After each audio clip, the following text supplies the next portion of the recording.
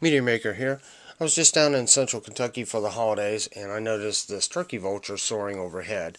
And I was lucky enough that it actually came down and landed in the trees a little over 100 yards away from Michelle's aunt and uncle's porch.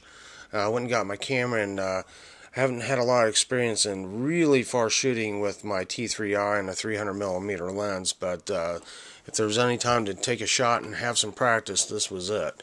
So I did my best to see what I could do with it. Right here, I'm using a point and shoot Canon 300 HS.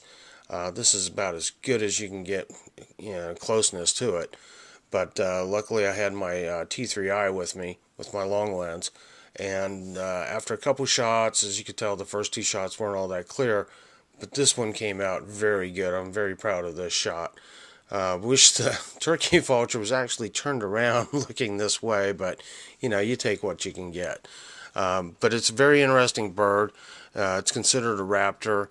It's a bird of prey, much like an eagle or a hawk, but it doesn't capture its victims live. Basically, it goes after dead animals and takes what's left. As many of you know what a vulture or buzzard is, that's exactly what it is. In case you're wondering what the camera looks like, here's my Canon T3i 600D with the Tamron 300mm lens. Thanks for watching.